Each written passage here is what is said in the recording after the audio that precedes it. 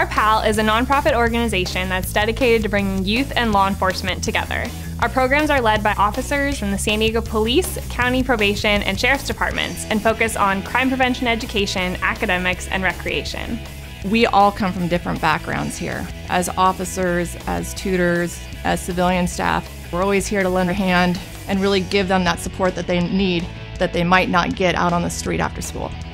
What Star Pal means to me is a door of opportunities, a door of empowerment where any youth can come to our door and receive resources, leadership, abilities, and empowerment. A lot of kids don't receive that at home. They don't receive it out there in the community. We give that to them here, and it's not a better feeling in the world. Too many times the image of law enforcement is all about arresting people and putting them in jail. Probably nothing could be further than the truth. Nobody knows better than law enforcement how important it is to divert people from the criminal justice system. Star Pal is a great example of creating that environment where kids can come together, be around positive role models in a positive environment. Our probation staff is very committed to community engagement. Having positive role models in our community gives our youth an opportunity for the future. At Star Pal, we're able to create a unique impact by building relationships with officers, youth, families, and our communities. The whole philosophy of the San Diego Police Department is to work very closely with our communities, and I can't think of a better program than Star Pal to do that. Star Pal really focuses on our youth throughout the city of San Diego to provide a safe haven, education, and other opportunities for them to grow. I think everybody should be out there for the kids because in the end it takes more than just us.